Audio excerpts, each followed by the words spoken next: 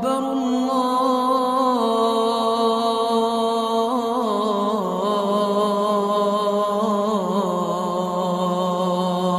أكبر.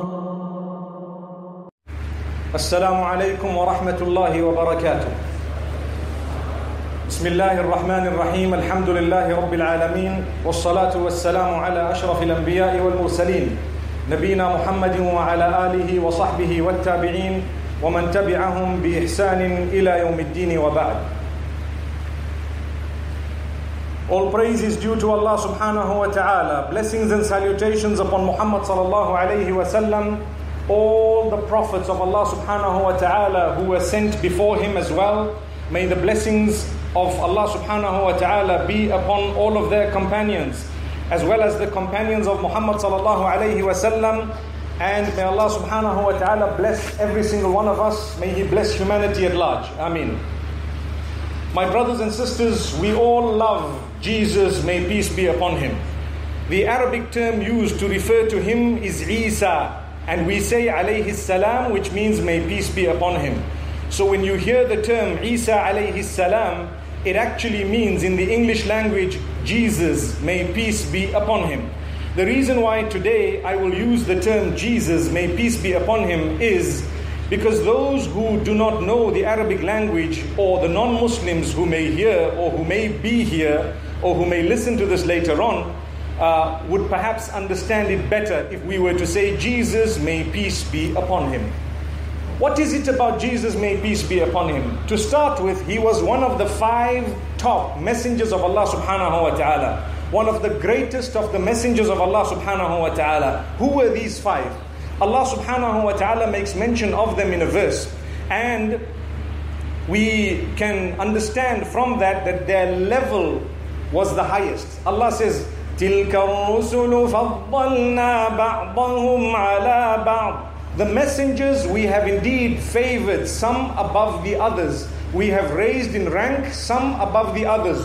Not all of them are on the same level in terms of rank and closeness to Allah subhanahu wa ta'ala. So the highest and most noble of all messengers is indeed Muhammad sallallahu alayhi wa sallam. The highest of all the creatures of Allah subhanahu wa ta'ala, Muhammad sallallahu alayhi wa sallam. Allah says in the Quran, وَإِذْ أَخَذْنَا مِنَ النَّبِيِّينَ مِيثَاقَهُمْ وَمِنْكَ وَمِنْ نُوحٍ وإبراهيم وموسى وعيسى ابن مريم وأخذنا منهم ميثاقا غليظا. Remember when Allah subhanahu wa ta'ala took the covenant from the messengers of Allah subhanahu wa ta'ala, and He took it from you, O Muhammad sallallahu alayhi wa sallam. That's one. And from Noah is the second, or should I say, Noah is one of the 5 as well, in terms of the highest in ranking of the messengers of Allah subhanahu wa ta'ala. So, he is one of the 5. Noah or Nuh alayhi salatu wassalam, may peace be upon him. And Ibrahim alayhi salatu wassalam, the Prophet Abraham, may peace be upon him. Some rank him as the second. He is the father of all those who came after him. If you look at the order in this particular verse, you will find it very interesting. Allah makes mention of the Prophet Noah before the Prophet Ibrahim alayhi salam.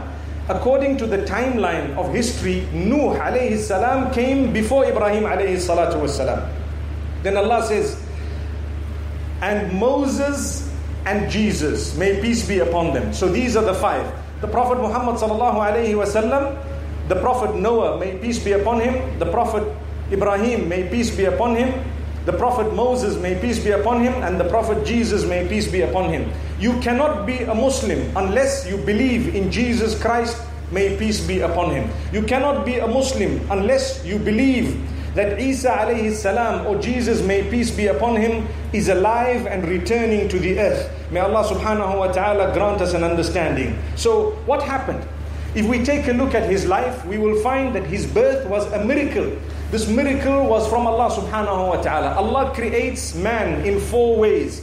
He chose to create Adam, may peace be upon him, without the involvement of a male or a female, from dust and from soil. We spoke about it yesterday. And at the same time, He it is the word of Allah subhanahu wa ta'ala that came into play. When we say the word of Allah, we are not referring to the same thing the Christians are speaking about. We are referring to the word of Allah. The word is kaf and noon, kun. It means be. That is the word. When Allah says that word, anything He wants to be, becomes. So Allah says be, that is the word, and it is. I'm sure you've all heard the term kun fayakun, which means be, and it is. Allah says it in the Quran. So when Allah says it is the word of Allah, He is referring to the term be, or the instruction of Allah subhanahu wa ta'ala. So Allah subhanahu wa ta'ala instructed that Adam alayhi salam be, and he was. Allah subhanahu wa ta'ala says, إِنَّ مَثَلَ عِيسَى عِندَ اللَّهِ كَمَثَلِ آدَمَ خَلَقَهُ مِن تُرَابٍ ثُمَّ قَالَ لَهُ كُن فَيَكُونُ. Amazing verse. Allah says the example of Jesus is similar to the example of Adam. May peace be upon them both. Allah says, as for Adam, he was created from dust and soil, and Allah said, be, and he was. Similarly with Jesus, may peace be upon him, Allah subhanahu wa ta'ala's word was be, and he was. Subhanallah. So that is the similarity. It was unique. Allah created Adam without the involvement of a male or female. Allah created Eve through a male without the involvement of a female. Also the word of Allah. Allah subhanahu wa ta'ala created Jesus, may peace be upon him, without the involvement of a male. Also by the word of Allah subhanahu wa ta'ala, by His instruction. And then Allah subhanahu wa ta'ala creates you and me through male and female. Also His word, His instruction. He blows in the soul by His instruction. And at the same time, Jesus, may peace be upon him, is referred to as the one whom has the ruh, or his ruh, his soul was blown by Allah subhanahu wa ta'ala. So when the term ruhullah is used, it refers to the soul from Allah subhanahu wa ta'ala. It was blown in. And some might say, well, ruhullah means the soul of Allah. Well, Allah uses that term when He refers to certain great items. For example, Baytullah. You say the house of Allah. What you mean is a masjid, a place where Allah is worshipped. You, for example, we would say Ardullah, the earth of Allah. It belongs to Allah. So the ruh belongs to Allah subhanahu wa ta'ala. The highest in terms of rank is Muhammad sallallahu alayhi wa sallam. One might argue that why is it in the Quran, Jesus, may peace be upon him, is mentioned more than 20 times, and Muhammad sallallahu alayhi wa sallam is only mentioned a few times. Remember, that does not show any degradation for a messenger of Allah subhanahu wa ta'ala. It is only because of the requirement of the clarification regarding the Prophet Jesus that Muhammad sallallahu alayhi wa sallam came with that clarification so many times. So it is not to say that Jesus, may peace be upon him, was higher than Muhammad sallallahu alayhi wa sallam. In fact, it was Muhammad sallallahu alayhi wa sallam himself who came with the Quran. That alone is the rank, and it shows that when a person blows their own trumpet, it reduces their value. If you and I were to say how great I am, it reduces your value. But if people are to bear witness how good you are, that is your true worth. Subhanallah. If people bear witness how good you are, that's your true worth. But if you blow your own trumpet, perhaps it could actually be a means of people pointing at you, claiming that you are arrogant or you are self-conceited. So Muhammad sallallahu alayhi wa sallam's name not being mentioned as many times as the name of Jesus, peace be upon him, does not reduce the rank of either of them. In fact, it only confirms that the Quran is from Allah subhanahu wa ta'ala. That's it. It confirms that the Quran is from Allah subhanahu wa ta'ala. Similarly, the fact that the surahs or the chapters that are named in the Quran, you will not find the name of a woman in the Quran besides that of the Prophet, or the Prophet Jesus, may peace be upon him, his mother, Mary. She was innocent, she was a virgin. She delivered without the involvement of a male by the miracle of Allah subhanahu wa ta'ala. If you take a look at that, you will come to realize the importance given to this woman is such that even the Bible does not name a chapter after her. Subhanallah. This is why we revere these prophets such that if cartoons were to be drawn, not regarding Muhammad sallallahu alaihi wasallam alone, but regarding any one of those prophets, we would be hurt, we would be insulted, it would be considered blasphemous, and it would be considered wrong. May Allah subhanahu wa ta'ala protect us, and may Allah subhanahu wa ta'ala guide us all. So, these are the messengers of Allah. We love Jesus, may peace be upon him. That is what makes us Muslim. Do not be confused. Don't think for a moment that in Islam we don't believe in Jesus, may peace be upon him. We also believe that his mother never married. She was actually never involved with a male, may peace be upon her. She was chaste, she was pure, she was clean. She found herself one day expecting. One might say, how? Well, let me explain to you. At that time, medicine was at its peak, where those who were experts of medicine used to boast and brag about how they could do things and how they could cure people. And Allah subhanahu wa ta'ala's divine wisdom is such that every messenger who was sent by Allah subhanahu wa ta'ala was actually sent with miracles connected to that particular time. At the time of the Prophet Moses, may peace be upon him, engineering was at its peak. So here you look at the way he struck the ocean or the sea, and it made these highways, this path. This was a miracle. This was engineering at its peak, even greater than the pyramids that were there. You follow what I'm saying? There were pyramids. It was an epitome. It was in fact a powerful example of engineering. And here you have a messenger coming with his little stick, and he touches or hits, strikes at the water, and suddenly there are 12 highways, subhanallah. 12 highways ready for the people to cross onto the other side. Technology, should I say engineering at its peak. May Allah subhanahu wa ta'ala help us, grant us an understanding.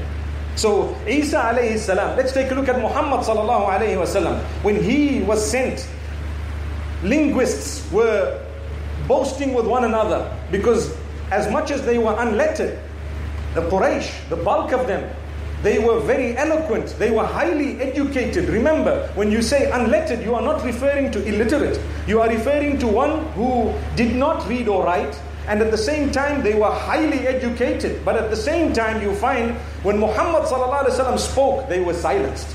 Complete silence. They had nothing to match what he said. They were asked to come with a single verse, a single word similar to that of the Quran. They couldn't, not one verse.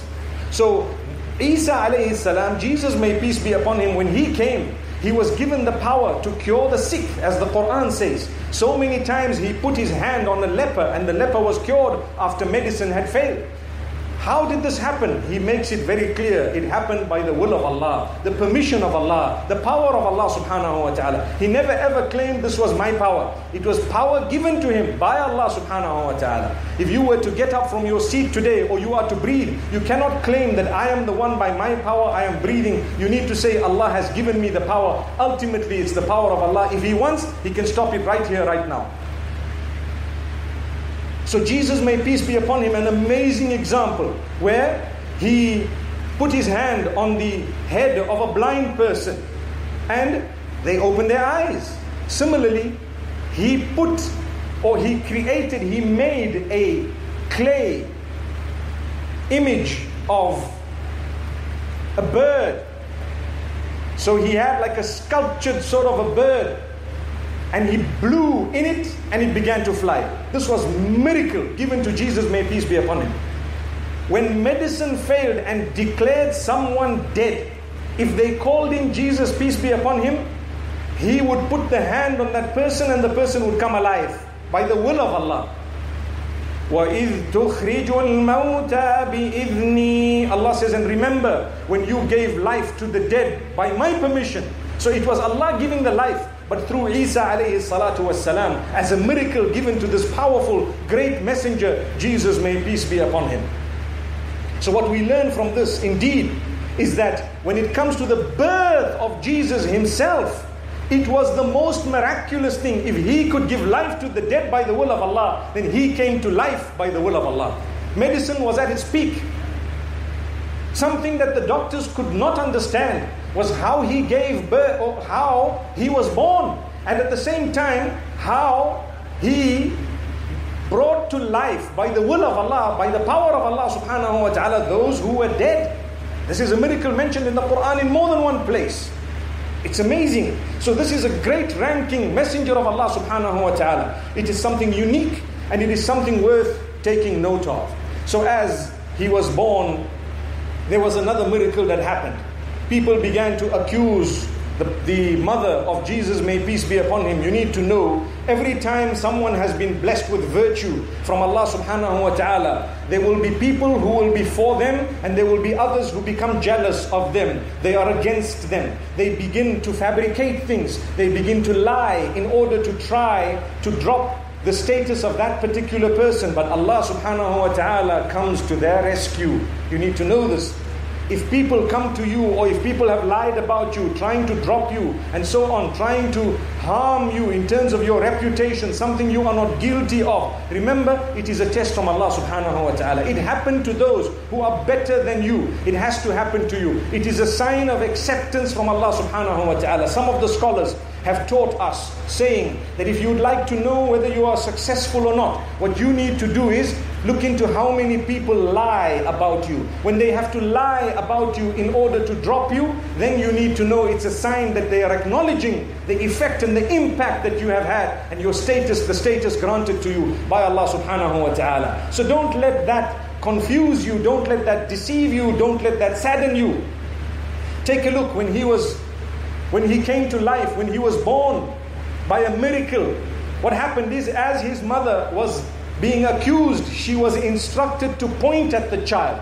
When she pointed at the child, he spoke miraculously from the cradle. Isa alayhi salatu wassalam. This is a miracle that is not mentioned in the Bible. It is a miracle mentioned in the Quran. What is this miracle? It is something the Muslimin have made clear that even the Christians don't have. That Jesus, may peace be upon him, spoke from the cradle. He spoke from the cradle. Allah makes mention of it in Surah Maryam. قال إني عبد الله آتاني الكتاب وجعلني نبيا. He said, I am indeed the worshipper of Allah. I am the slave of Allah. This was the first introduction made by Jesus, may peace be upon him. And he introduced himself to everyone as a little baby in a cradle. And he says, I am the slave of Allah. Inni Abdullah. So this had to clarify, he's not the son of Allah. He is not part of the family of Allah. When the term Ruhullah is used, it does not mean that he is a part of Allah. Because as I explained, the same applies to Baytullah, the same would apply to Ardullah, which means it is belonging to Allah subhanahu wa ta'ala, or it comes from Allah subhanahu wa ta'ala, or its status is so high that Allah connects it to himself. So he says, I am the worshipper of Allah, Abdullah. I am the worshipper or the slave of Allah subhanahu wa ta'ala. Allah is about to give me the book. Allah has given me in terms of what he is about to get. The book, the Injil. And he says, he continues thereafter to say, he has made me a Nabi, a prophet. This was clarification from Jesus, may peace be upon him. He clears it himself. And Allah repeats that statement in the Quran for you and I to know, and for all those who say he was the son of God, to know that indeed he was born without the involvement of a male, but that does not make him the son of God. Similarly, Adam, may peace be upon him, was created, as we mentioned in the verse that I recited earlier. He was created without the involvement of a male or a female. If this one was the son of God, then that one is more deserving of being the son of God, if not the first of the sons. May Allah subhanahu wa ta'ala protect us from blasphemy. Ameen. So this is why it is a beautiful clarification in the Quran when Allah subhanahu wa ta'ala speaks of how he miraculously spoke when he was a little child. I want to draw an example for every one of us, a lesson in our lives. In the Quran, you will find on two occasions Allah subhanahu wa ta'ala instructs people to be silent and to do something. In the case of Maryam, may peace be upon her, she was instructed to be silent, not to say anything. Although there were accusations leveled against her, she was told to just point. That's it. I can point. This problem is too big for me to solve. Allah will solve it for you. You just point at the child and that's it. And we will do the rest. When she did that, you heard what happened. The child spoke. But at the same time, what you need to know, subhanallah, is that the similar thing happened to the Prophet Zakaria, may peace be upon him. When he found that his wife was expecting at an old age, he was shy. He felt perhaps people might have a fat lot to say. So Allah subhanahu wa ta'ala told him, remain silent, keep quiet. 3 days, don't say anything besides by signs. Don't say a word. Why? This problem is so big, it's so large. It is up to us to sort it out for you. You are working for us. In our term, we would say perhaps, this man is my boss, I'm working for him. In the case of the prophets and those who do the work of Allah subhanahu wa ta'ala, may Allah's peace and blessings be upon them all. Sometimes they need to remain silent in order for Allah subhanahu wa ta'ala to clear for them something that is very big. It's so big that they may not be able to do it themselves. Here is the example. Jesus, may peace be upon him, his mother. Similarly, Zakaria alayhi salatu wassalam. Allah says, آيَتُكَ أَلَّا تُكَلِّمَ النَّاسَ ثَلَاثَ لَيَالٍ سَوِيًّا. The sign we're going to give you, the instruction of Allah subhanahu wa ta'ala, don't speak to people for 3 days. And in another verse, or in this verse, 3 nights. 3 days, 3 nights. Don't speak to them. Leave them. Things will happen. They will clarify. They will clear. Don't make matters worse. Subhanallah, what a beautiful example. In our lives, whatever you can do, you should do. But remember, the rest of it, leave it in the hands of Allah subhanahu wa ta'ala. So what? You have to have a few people who don't like you. You have to have a few people who accuse you of something that you're not guilty of. Look at what happened to Isa alayhi salam. Look at what happened to his mother. May peace be upon her. The purest of the pure of the time. And she was a virgin. Mary, may peace be upon her. Allah honored her in such a beautiful way that some centuries later, an entire chapter of the Quran was named after her. Allah knew this. But it came to us through Nabi Muhammad, the Prophet Muhammad, may peace be upon him. We recite it, we repeat it. In fact, her name is the female name in the Quran that is made mention of. What an honor. As we said, that does not reduce the value of the Sahabiyat or the female companions of Muhammad sallallahu alaihi wasallam, nor does it reduce the value of any other of those who were close to Allah subhanahu wa ta'ala. It is simply a clarification and a divine decision of Allah subhanahu wa ta'ala to do that. The same applies to the number of times Jesus, may peace be upon him, is mentioned in the Quran. As I said, it does not increase or decrease his value. It is for divine reasons to clarify, because Allah knows that there are people and there will be people who will continue saying that he was the son of God and he is so on one hand, and on the other hand there will be people who say and who will continue to say that he was the child of adultery. Na'udhu billah. May Allah protect us from such statements. And here we are in the middle saying he was neither this nor that. He was a slave of Allah, born miraculously through the miracle, the word of Allah subhanahu wa ta'ala, the soul blown by Allah subhanahu wa ta'ala. It was Allah subhanahu wa ta'ala. So this is something unique and it is something really great. If we were to take a look at some of the miracles that were given to Jesus, may peace be upon him, we would find that Allah subhanahu wa ta'ala granted him so much. Allah subhanahu wa ta'ala blessed him, firstly with the speech that we spoke about. Secondly, Allah gave him the Injil. Allah gave him the book. Allah taught him the Torah, that which was revealed before him as well. He knew it. He knew it very well. And at the same time, he gave the message of a prophet that was to come after him. He warned the people.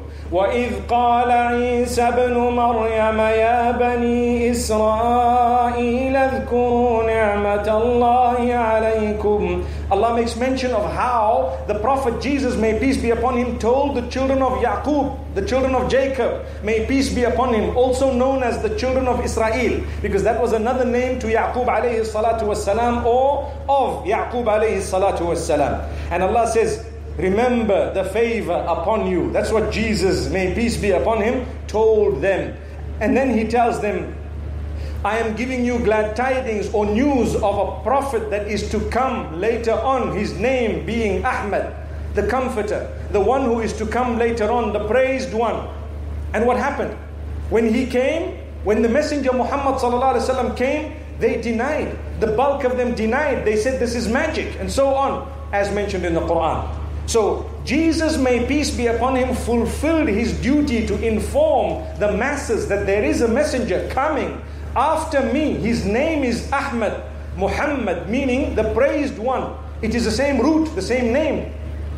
And what happened? They covered it, they changed it, they altered it and so on. When he came, yes, some of those with sound knowledge accepted the message, but the bulk of them did not.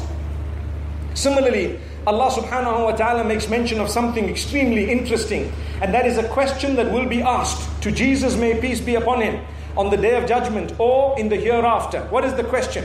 Allah subhanahu wa ta'ala says, وَإِذْ قَالَ اللَّهُ يَا عِيسَى ابْنَ مَرْيَمَ أَأَنْتَ قُلْتَ لِلنَّاسِ اتَّخِذُونِي وَأُمِّيَ إِلَٰهَيْنِ مِن دُونِ اللَّهِ.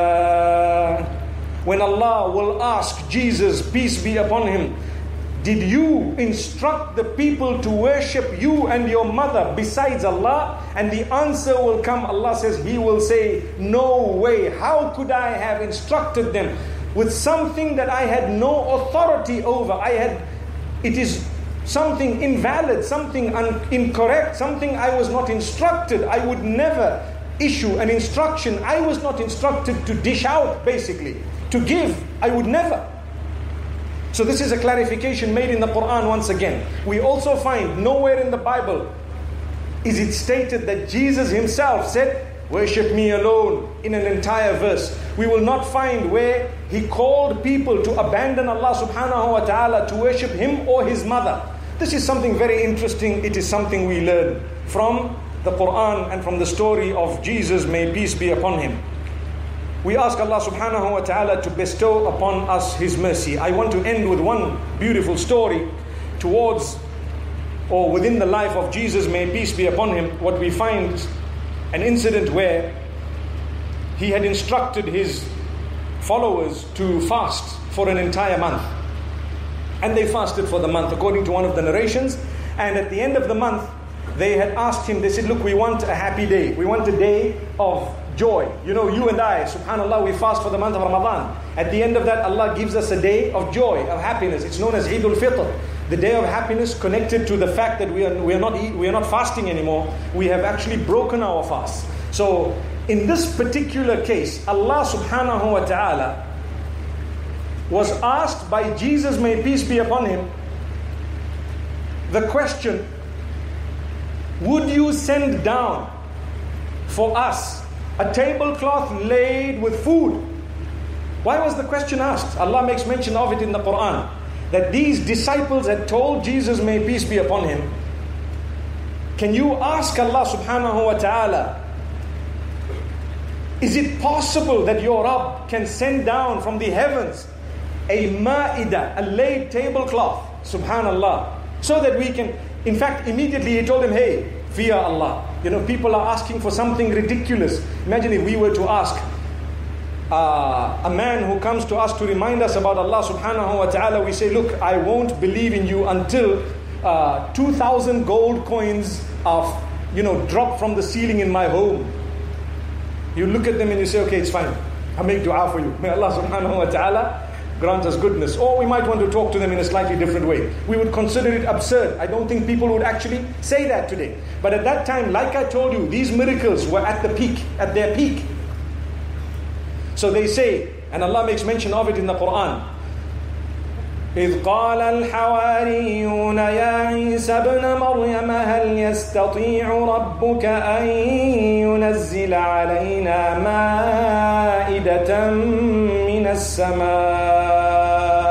Remember when the disciples said to Jesus, may peace be upon him, is your Rabb able to send down for us a laid tablecloth from the heavens? And immediately he says, قَالَ اتَّقُوا اللَّهَ إِن كُنتُم مُؤْمِنِينَ. He said, fear Allah. If you are truly believers, you don't need that. Fear Allah subhanahu wa ta'ala. You want to connect your belief to this particular item? They made it clear, no. We are not connecting our belief to this item. But نُرِيدُ أَن نَأْكُلَ مِنْهَا. We simply want to eat from it. The food from heaven. وَتَطْمَئِنَّ قُلُوبُنَا. And we just want our hearts to be at ease. We want our hearts to be at ease and knowing that you have actually been truthful. Subhanallah.